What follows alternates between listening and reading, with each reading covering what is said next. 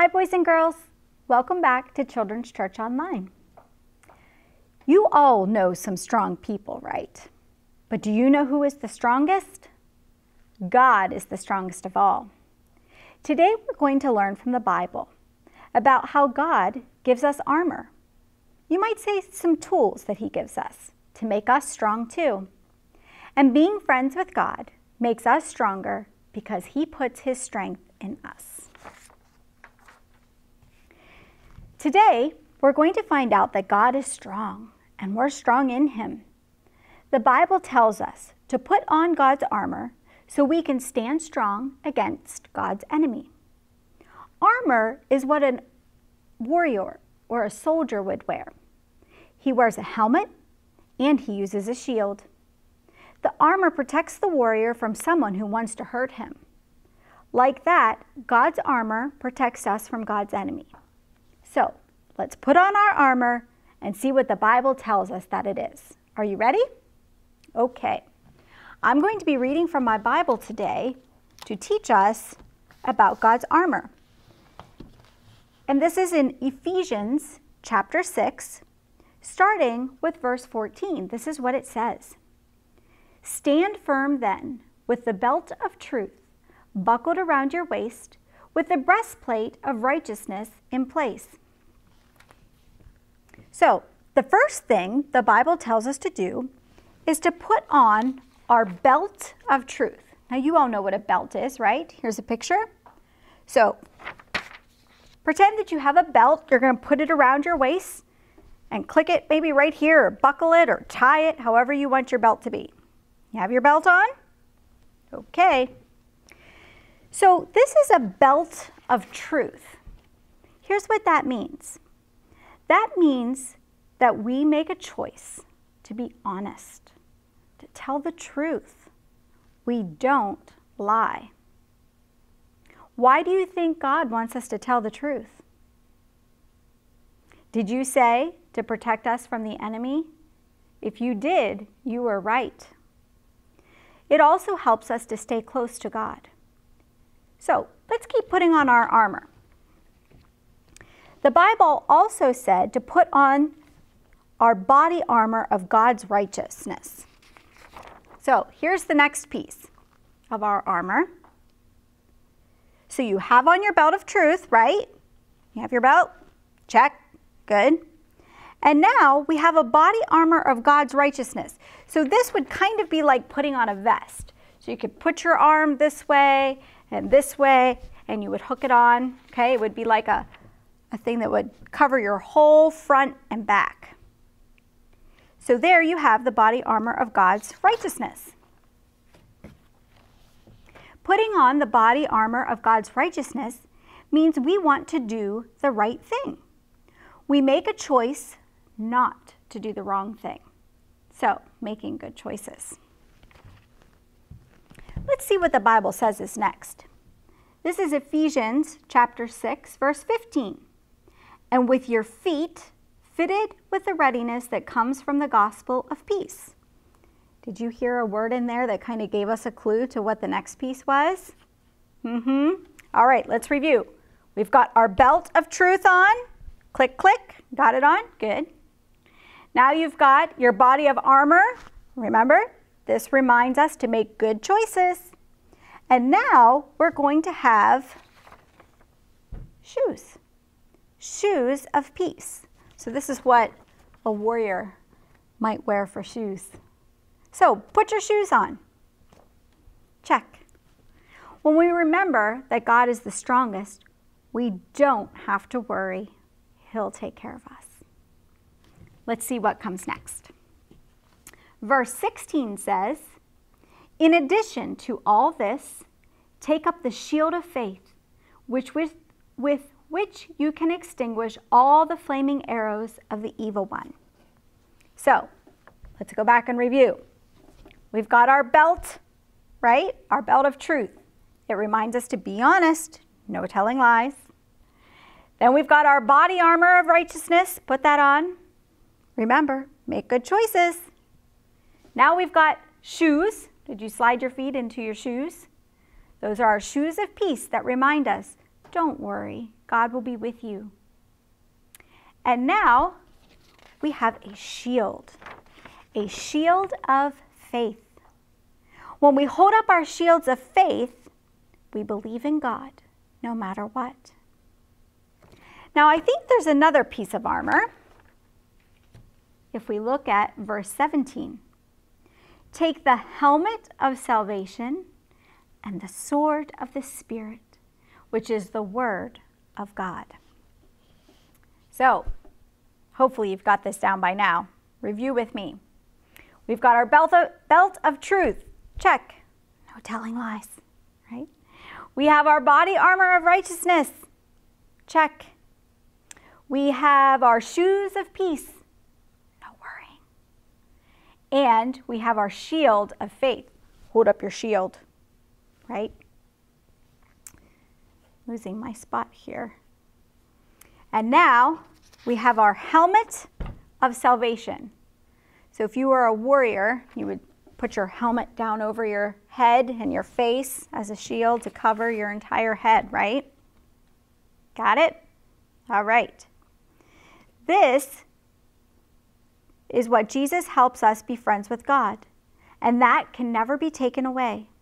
That's what salvation is, and God's enemy can never take it away either. Now there was one more piece of armor that was in that last verse that I read to you. Did you catch it? We read it together. It said, take the sword of the Spirit. Now this weapon is a pretty important piece of the warrior's outfit, right? And this represents the Word of God, right? The Bible. So I think we have all our armor. Let's go back and review. See if you can remember what each of these mean. First, we put on a belt. Do you remember what the belt was for? That's right, the truth. No telling lies. Then we had our body of armor. Do you remember what this one represents?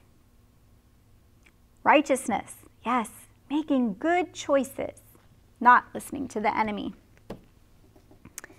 Then came our shoes. Our shoes of, you remember? That's right, peace. Don't worry, God is with you. Then, next came our shield. Do you remember what the shield represents? It's our shield of faith. Next, our helmet. Our helmet reminds us of our salvation, right? And finally, we have our sword of the Spirit. And our sword of the Spirit, boys and girls, is like the Bible.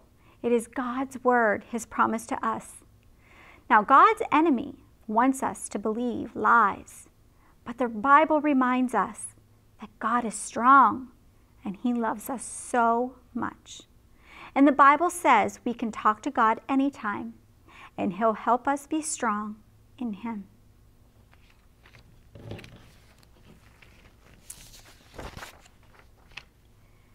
So I have an object lesson for us to see how strong you are.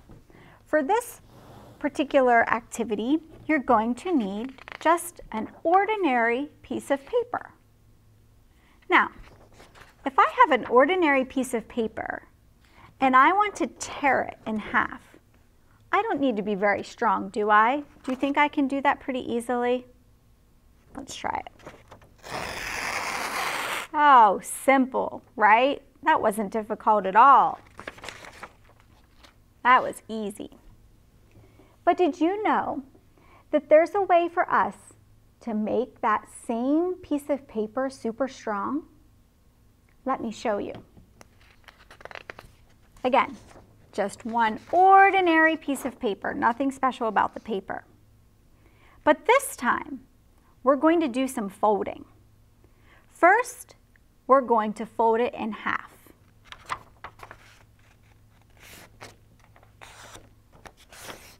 That's one fold. Then we're going to fold it in half again. And it doesn't even have to be perfect. Just do the best you can.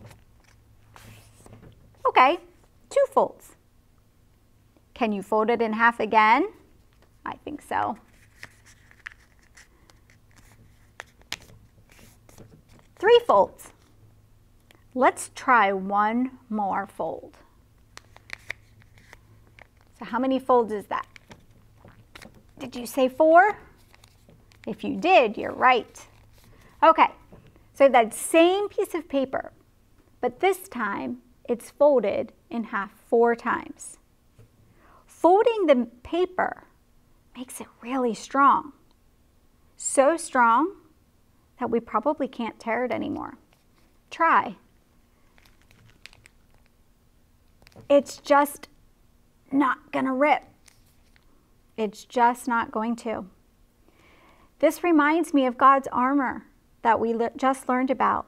How God's armor makes us strong. Do you remember all those pieces again? Your belt of truth, your armor of righteousness, your shoes of peace, and the shield of faith, the helmet of salvation, and the sword of the Spirit. Those are what make us strong. God is strong, and when we feel weak, God is strong, and His armor will protect us. You'll have to let me know how strong you were with tearing your paper. To end our lesson today, we're going to make a craft. And I'll show you what mine looks like and what you need at home to make your own. You may recall that the last piece of our armor that we learned about today was a sword, right? So we're going to make a sword to remind us. And if you remember, the sword is what represents God's word, okay? That's a very important part of our armor of God. And on mine I wrote, "Be strong in the Lord and in His mighty power," Ephesians 6:10. That was a good verse for today's lesson. So let me show you how you can make your own sword at home that will look something like this. Here's the things you'll need. Some cardboard. Our family had pizza this week, so I took this out of our recycling bin to use. You can use cardboard, but I also think that paperboard would work. So if your family eats granola bars or cereal or a box like that that's not quite as heavy as cardboard, I think it would work just fine. You will also need some aluminum foil, some scissors, and a marker. I would also recommend that a grown-up help with this project today because cutting cardboard can be a little tricky and safety scissors probably won't work so well. And also, if you choose to write the Bible verse on the sword, you're probably going to need a permanent marker, which should always have the supervision of a grown-up. So if you want to go gather up your supplies, I will show you how to make your own sword of the Spirit. All right, now you can see from the sword that I made at home that I still have the outline here on the side, and you can decide exactly how you want your sword to look. You can make a short, fat sword, you can make a tall, skinny sword. It doesn't really matter. I made mine pointed. You could make yours rounded, but you're just going to draw. I did a point like that, almost kind of like a diamond, like this. And then to make the handle, I did almost like a smiley face, like this. And then just the part that you would hold on to at the bottom. I guess this sword's a little smaller than my first sword. It doesn't matter. Once you've decided, and if you mess up, you can just redraw over it because remember, boys and girls, you're just gonna cut this out and the whole thing is going to get covered with aluminum foil. So if there's any marks that don't look particularly nice, it doesn't matter because it's all going to get covered up anyway. So you'll cut him out. And this is where I think a grown-up would be super helpful because cardboard is a little tricky. You have to be strong to cut cardboard.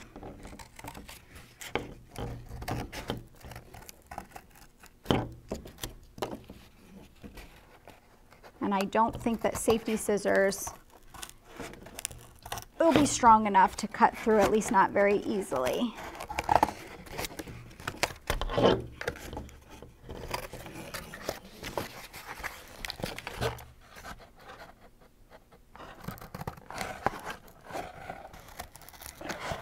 Okay, just about have it. One more little cut here.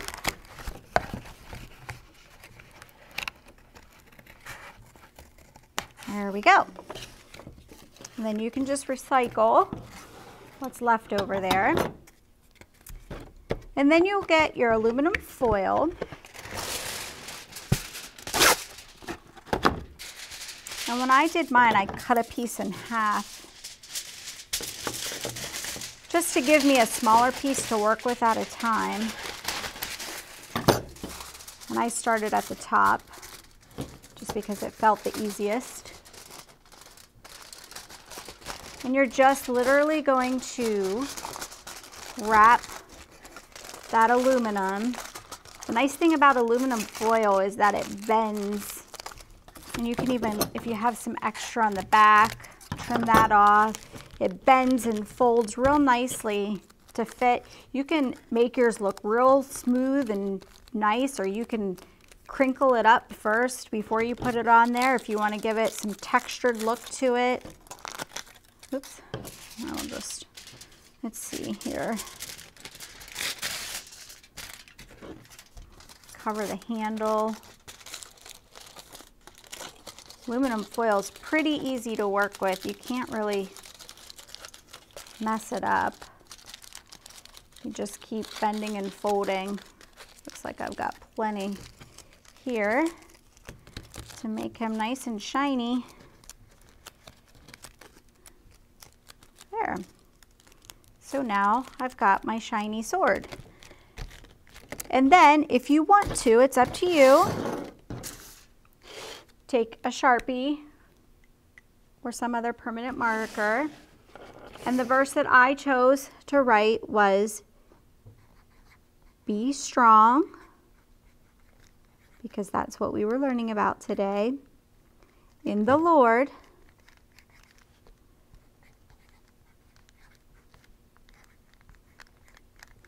and in his mighty power.